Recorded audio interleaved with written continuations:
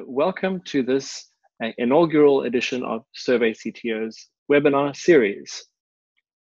In this first edition, we're going to look at repeat group relationships.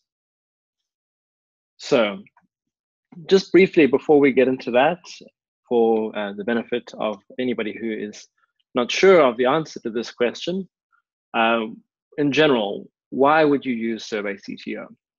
So just briefly, SurveyCTO's powerful form design, flexibility, and scalability are key value adds and selling points of SurveyCTO. SurveyCTO helps you design robust forms and helps you test and debug those forms to ensure that they work correctly. Also, many complex form designs and workflows are possible, like the design that I will walk you through today. A big cornerstone of SurveyCTO as well is data quality and trust. We've built a lot of data quality control features, including our review workflow, automated quality checks, real-time monitoring, visualization, as well as data publishing. Data protection is a key concern of ours as well, and of many users.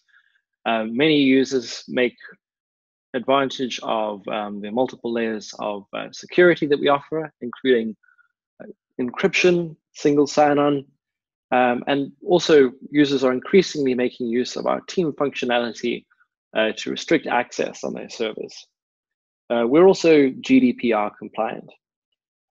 Also, for any of you who have used SurveyCTO support before, you'll know it's highly responsive, and we have a lot of resources available to assist users, including our self-paced course, which we are producing at the moment. Great. So I can see a couple more users coming in, which is great. Welcome all. We're just getting started, so you haven't missed anything yet. So let me lay out our objectives today. In what I'm about to walk you through, we are going to establish relationships using repeat groups. So we're going to look at a household survey scenario. The first thing that we will do is list members of a household in a repeat group. From there, we will dynamically label a choice list with the member names from that repeat group. In the third step, we will recall member names in subsequent repeat groups to ask follow-up questions about those members. And amongst those follow-up questions, we will establish relationships between household members by making selections in the list in point 2. So we'll look at 2 examples: establishing links between husbands and wives, and children and parents inside the same household. So those are our objectives. Now, to contextualize a little better, let's take a look at the questionnaire that we will be using. The questionnaire first asks how many members exist in the household. It's a common method in SurveyCTO. Then there are some demographics in a first repeat group roster section. Some basic demographic questions you might ask. Then, following that first repeat group roster section, we ask follow-up questions about each woman in the household, whether she is married, whether her husband exists in the list inside the current household, and if he does exist inside that household, we ask who amongst the men 18 and older is that woman's husband. Then we inquire on children. So each child in the household, we ask whether their parents are alive and living in the household, and we try and match each child with the mother and father living in the household. So these are easy to understand concepts and objectives, but you may not be aware strictly how to achieve these in a SurveyCTO form design. So we're going to look at how to get to this objective. So we're going to make use of the following ingredients or features in SurveyCTO. We're going to use repeat groups, which I hope you're familiar with. We're going to use hidden calculations and functions in those calculations. We will use SurveyCTO's feature to dynamically label choices. And we are also going to use choice filtering. All of these topics are well covered in help topics and support center articles. And I will assume a little familiarity, but I will explain also the necessary parts of each that you'll need to understand for this use case. So just bear with me and feel free to post your questions in the chat. So before we get into the design or testing of the form, I would like to discuss the functions which are necessary to make this happen. So you may or may not have encountered some of these so far, but I'll just explain these. So the first is if, which is a logical function. If returns one result, if true, and another if false. So in this example, there is a field by the name field, which forms our condition. If field stores the value 1, then this expression returns the result in a field named true result. Failing that, a value stored in a field named false result is stored. So that's more or less how if works. It'll return, but in the basic version of it, one or the other result depending on your. The second function is index. Index returns the index number of a repeat group. So in the first instance of a repeat group, index returns the value 1. In the second instance of a repeat group, index returns the value 2. And in the third instance, index returns 3, and so forth. So essentially, this is matching with each time that you make your way through a repeat group.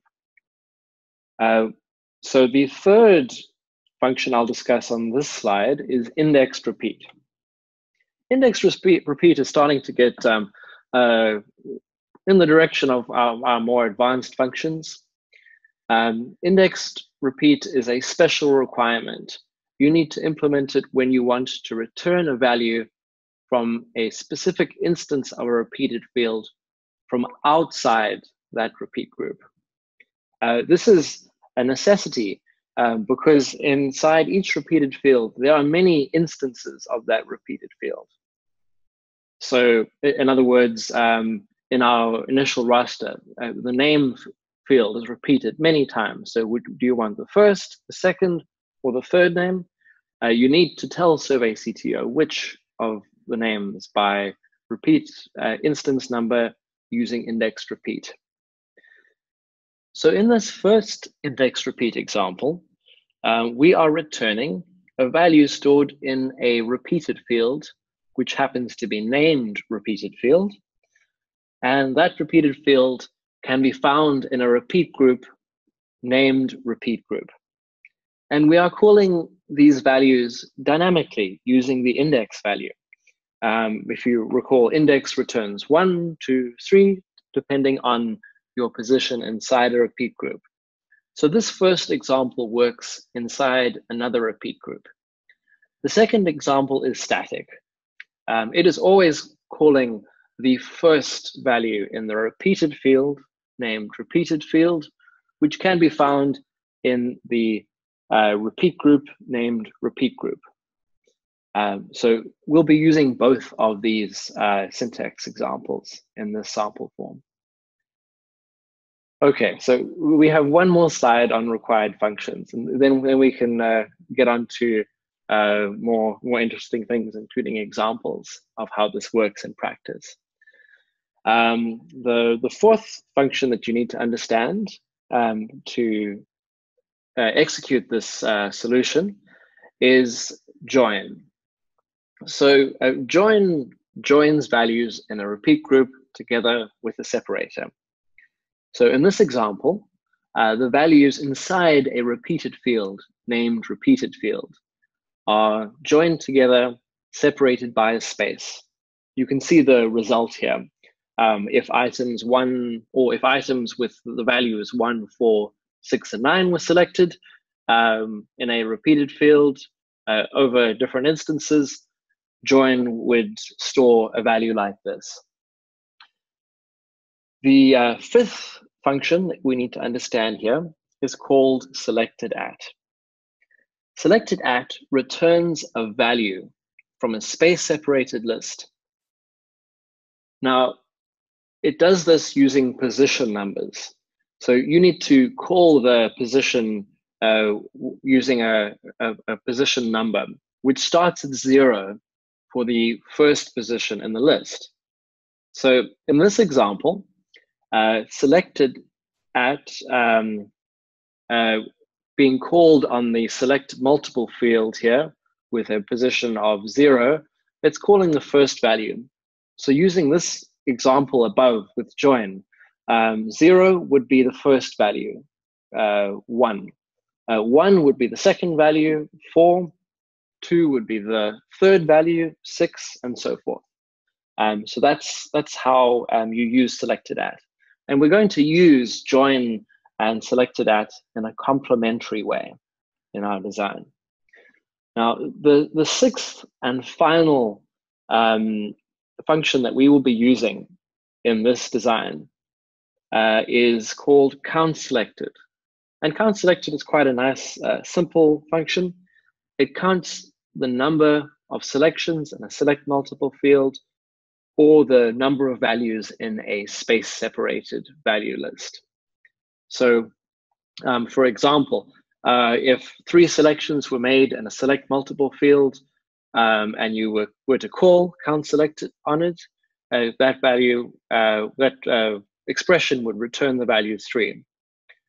Or looking at our example above with join, there are 4 values in a space-separated list. So countSelected would return the value 4.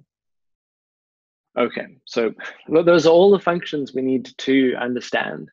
You're going to see these in actions, and I will also show you examples of what this does in the data. So let's just recap our steps, just so we understand what we want to do. So we'll list our household members in a first repeat group.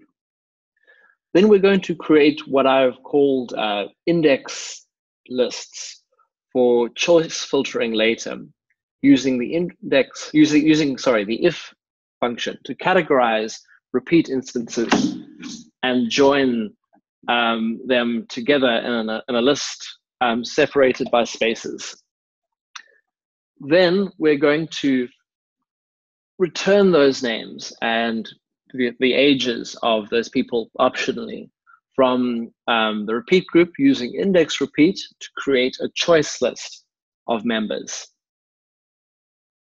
Then we're going to give the above choice list filter values equal to the choice values, which is very important. That will be crucial to the programming that we will do. And the fifth step, we will use index repeat in a follow-up repeat group to call the names of each member from the first repeat group. Lastly, we will display and filter the names listed down to a category using our index lists and make selections to establish relationships between the selected member and the member you are asking follow-up questions about in a follow-up repeat group.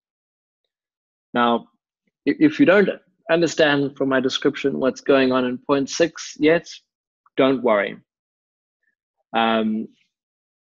We will cover this in practice. So what I would like to do is explore the form design with you and test it with you.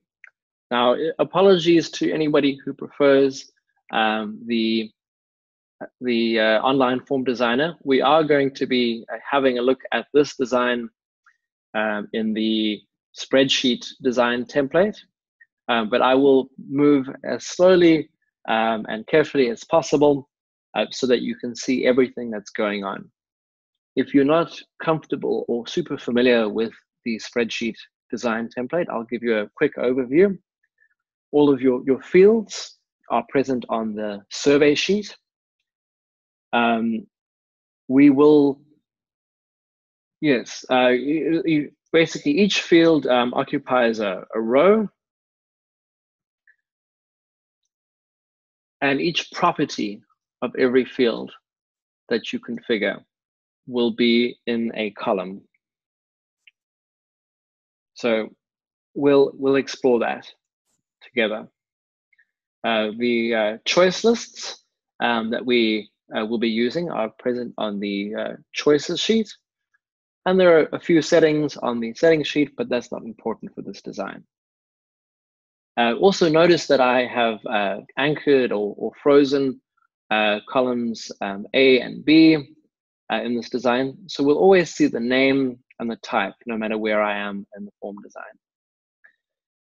Okay, so let's take a look at the design.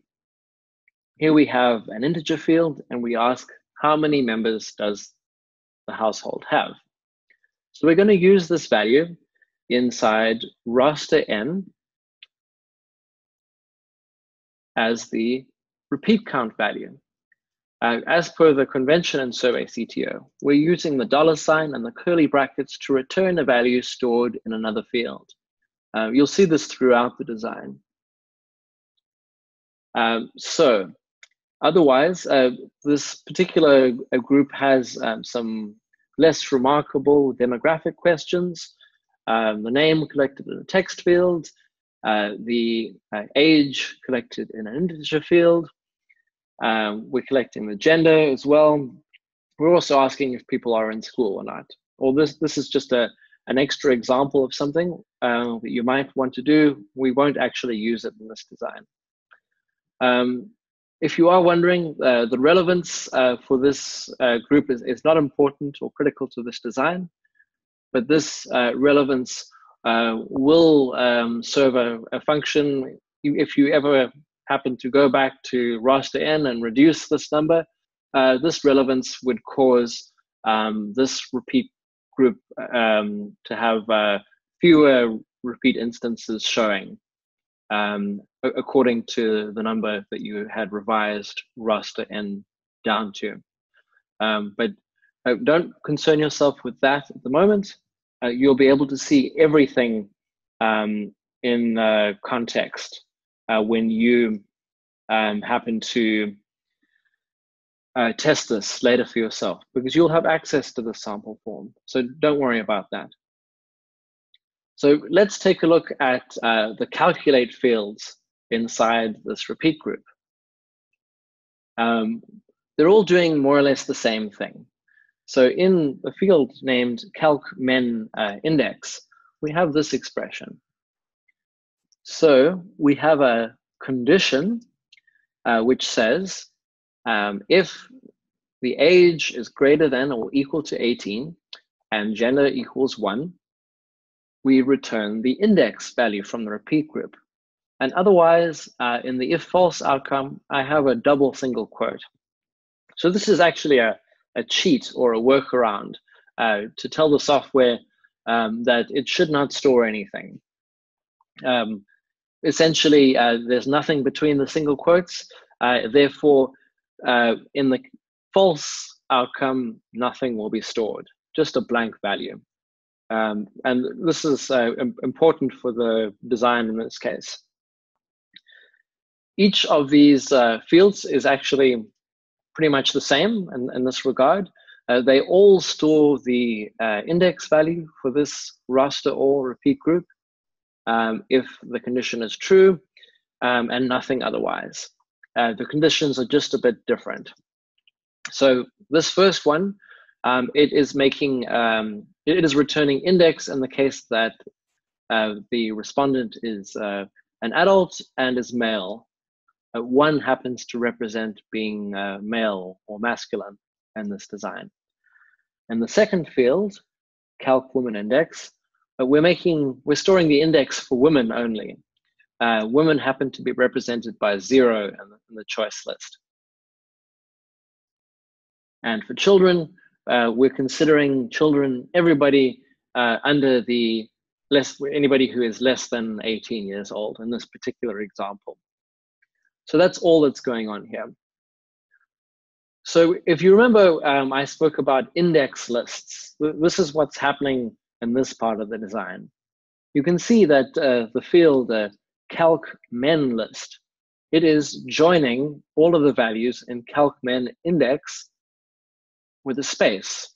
So the space is separating each of the index values. And because nothing is returned in the false outcome, this list will only include a list of the index values associated with men from raster all.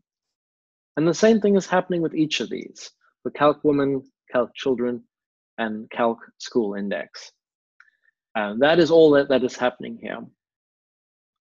Now, we have 2 banks or lists of calculate fields using index repeat.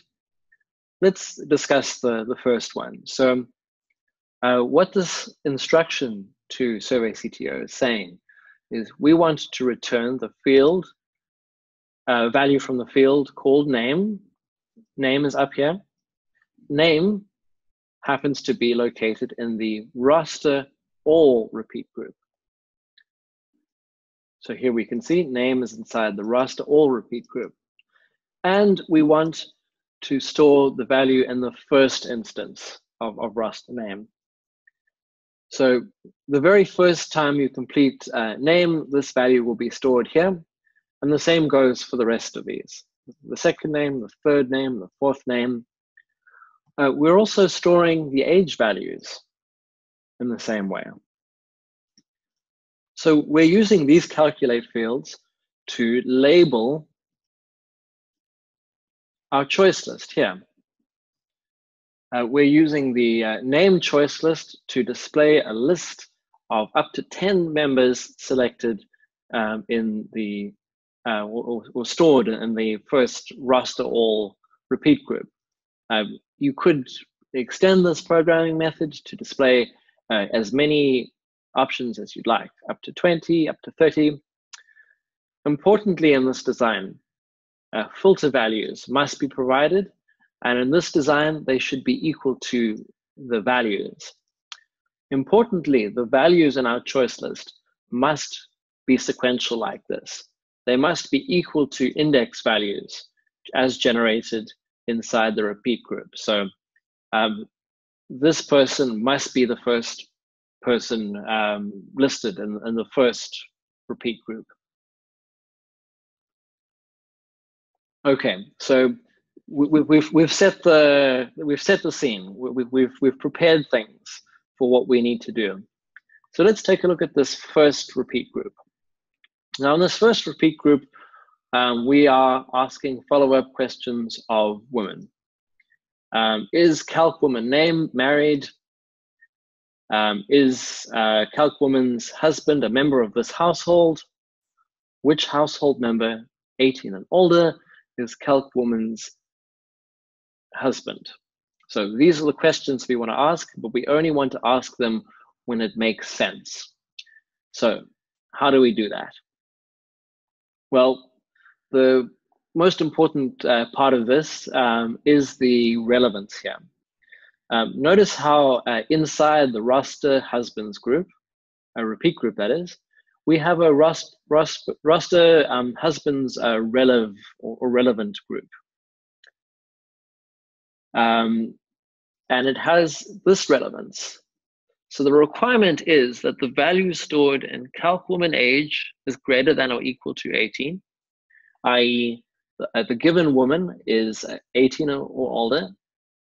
And here we ensure when calc gender equals 0, that the person is a woman, because again, 0 represents female in this particular form design.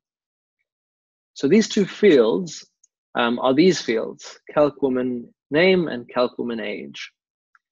And we're using index repeat to call these values matching the index, as discussed earlier, from the roster all repeat group in sequence. So if you look at the repeat count for roster husbands, we're using count to match the repeat count to that of the roster all repeat group. Count returns the number of times a repeat group had been repeated. So it's a useful way of matching repeat group counts in this sort of context. However, not every single member of this household will be a woman, nor will she be 18 and older. So this is the problem that the roster husbands relative group is solving with this relevance. In the background of this design, every single member is being recalled. So if 7 household members were entered, this repeat group repeats 7 times. But let's say only 3 women were 18 and older. Maybe one was recorded in the second instance, another recorded in the 5th, another recorded in the 7th. This relevance will ensure that we only ask about those women. So in the background, we actually have all of this detail for every single member. So this is maybe a less efficient programming method because you'll have more repeat instances than you strictly need, but it's not a difficult method to prepare, and it can actually make your data more understandable to make sure that the same set of fields in repeated sections of data refer to the same people. But that's to your preference, and we'll look at what the data looks like just now. So the other part of this design that I want to show you is the choice filter for the husband field. So the husband field uses the name choice list that we saw earlier. So we need to scroll across to the choice filter column to view this. Here we're using the choice filter expression selected calcmen list filter. So you're probably familiar with the selected function. It's a very commonly used function in relevance. Selected is a function that's either true or false. So it tests whether the value in the second parameter is present in the first one. So what it is doing is it's taking each choice by a filter value from the choice list and testing whether it is present inside the list of values stored in calcmen list. So let's say in a list of 7 household members, the first 3 people were men. So maybe in that case, calcmen list would store a list of values. This is being formatted automatically by Google Sheets, which is not so useful. So our list of values would be 1, 2, and 3. Therefore, the choices that would be included in the choice filter would just be 1, 2, and 3. So that's essentially how this works. Now I have a second option for programming this, which is a little different, but a bit more efficient as well. So in contrast to husbands, in this last repeat group, we are cycling through every child in the roster, and we're asking a few questions. Is the child age such and such, which is biological parents living in this household?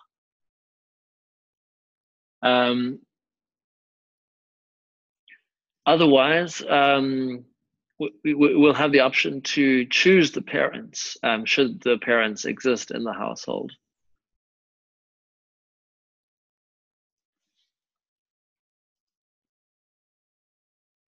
So That's our objectives. There's some extra questions which are not necessary strictly. It's possible to pick a caregiver in case the mother is not the main caregiver, and you'll ask this question by default, because often these lines of inquiry have to do with the care that you might bestow upon the children in the household. Okay, so let's look at the rest of the ingredients of this form, of this section. Here we have the repeat count. So the repeat count is using count selected, not count in this instance. If you recall from our slides, count selected returns the number of selections in a select multiple field or the number of values in a space separated list. So calc children list contains a space separated list of index numbers associated with children. So again, if 3 children exist in a household, this value would be 3. And the repeat group would only repeat 3 times, which is the contrast to roster husbands, which repeats 1 time for every time that there's a repeat instance in roster all. Now let's discuss our calculate fields. Our first calculate field uses selected at. So we are returning values from the space separated list of values stored inside calc children list. And we're doing that with the index value. But if you remember again from our slides, the numbering or position values for selected at begin from 0. So in order to start counting from 0, I'm using index and I'm subtracting 1. So in the first repeat instance, this value will be 0, and we will return the first value stored in calc child list. Then on, we will select, or this will return the second value. This is really important because this helps us go through only the children and not every single member of the roster. So we use this calc index value, which is only in each repeat instance, the instance number for each child, to return values from roster all. Index repeat here in this instance returns the name values from roster all in each instance only from the children inside roster all. Again, we're not going through every instance of roster all. This is filtered discretely down to the children. And we're doing this for age and name. So unlike roster husbands, there's no need for any relevance, because each instance will be relevant, because we will go through every single child in the list. So that's what's happening with these calculate fields. But what I will discuss here as well before we test the form is the mother, father, and caregiver choice filters. We want to filter down to adult women, adult men, and adults in general, both men and women in the caregiver field. So all 3 of these fields also use the name field, just like we did with the roster husbands repeat group. So we'll scroll across to see the choice filter values. So take a look. These values, or these expressions rather, are a little bit more complicated than what we were using before. So just first to be clear, this method is not better or worse than using selected with the index list. That's a perfectly acceptable method, and if that's easier, you can do that. However, it is possible to use index repeat in combination with filter to filter choice lists. So let's discuss what's happening here. So with mother, the first part of this choice filter expression, we're using filter as the third parameter or argument inside index repeat. So what is happening here? We are using the filter values in the choice list to return the matching values from gender, which is stored in the roster all repeat group, and we're testing whether those values are equal to 0. So in this way, we can make a comparison with every filter value. But the filter value in this case is being used to recall values stored in repeat instances which match those filter values, which help us return a value inside those repeat instances so we can compare them to a value. So this first part needs to be true.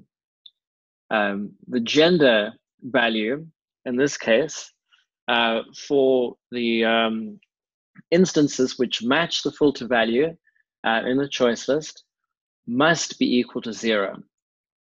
The same is true here for the age value, which is being returned from roster all, which is being compared to 18.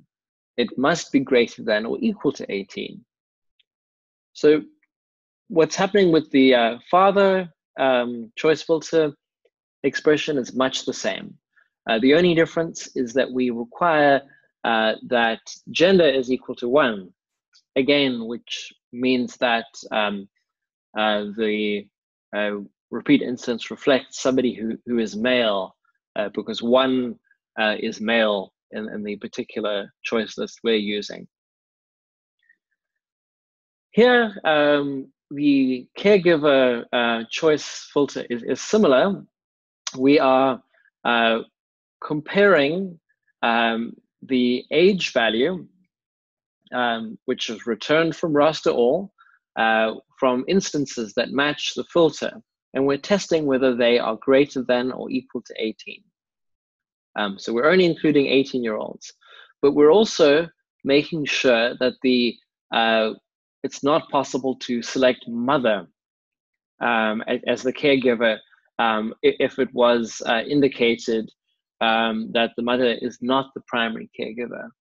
That would not make logical sense for the mother to not be the primary caregiver, but at the same time choose her as the primary caregiver. That would be entirely illogical, and in this way we are able to work around that contradiction. So I hope I still have you with me. We have completed our discussion of the form design. We are still able to answer questions about it, but so you understand what is going on in this design, I'll walk you through an example. So let's take a look at how our form actually works in practice. I will say that my household has 7 members. So just bear with me while I list some members. Perhaps Anthony is a grandfather or something like that.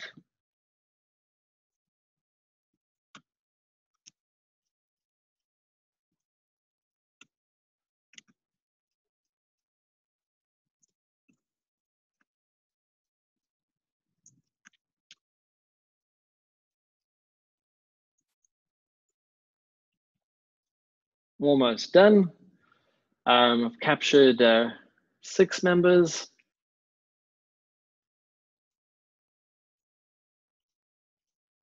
Okay, so that is my roster. Now we will ask about the marital relations between adults in the roster. Okay, so is Margaret married? Now note here, we indicated that we are inside the 3rd repeat instance. Margaret was stored 3rd, but the members stored in the first 2 instances of the repeat group are not displayed here. So I'll say that Margaret is married. I'll also indicate that Margaret's husband is a member of this household. So here we have the adult men 18 and older who we recorded in our roster. Anthony is maybe a bit old to be her husband, so let's choose Jonathan as her husband. So again, remember, we listed 7 different household members, but our list is logically filtered to only display the options that make sense. Let's say that Judith is not married in this case. Now we will ask questions to connect children with their parents in the roster. Are Teddy's parents living in this household? Let's say that his mother and father are here. Let's say that Margaret is Teddy's mother. Perhaps Jonathan is Teddy's father. And we can perhaps say that Margaret actually doesn't care for Teddy the most. Maybe she works. And perhaps Judith helps out because she's a student. Let's say perhaps only Susie's mother happens to live in the household. So here we have our adult woman. It's possible that either Margaret or Judith could be the parent, but perhaps it's Judith. And in this case, let's say that Judith is also the main caregiver. So that is our form design. So just briefly, before we move to Q&A, I have a couple more slides just to drive home some points. So we looked, just to review, at 2 repeat group strategies in this example. They had different repeat counts. Strategy 1 matched repeat counts between the first and the follow-up repeat roster. Unnecessary repeat instances in the follow-up roster were made not relevant, but this results in blanks in the data, which I'll show you. The first and follow-up rosters are matched, though, instance by instance, which can be useful. Strategy 2 only has the repeat count necessary to ask questions about a subset of members that you're asking follow-up questions about. No blanks in the data are to be found using this strategy. The repeat instances are not matched across the first and follow-up repeat roster, but they can still be clearly linked. And I'll show you that in the data. The second strategy is also more efficient. So the longer and more complex your form design, you will want fewer fields where possible. So this is the resulting data from our husbands group. So the red rows are the rows that would be skipped, the blanks. They're not entirely blank. You can see that the calculate field still store values, even though the instance was not relevant. So Dennis was not a woman, but he is 18 or older. But both of these were requirements, so the instance was skipped. Margaret is a woman, represented by 0 here, and she's 18 and older. So this question, or this instance, did appear. You can see that she was married. Her husband is the man in, her husband is in the household, and he's the person in position 3 in roster all. Mark and Albert were skipped as well. Louisa was also married in this case. Her husband is the man in position 4.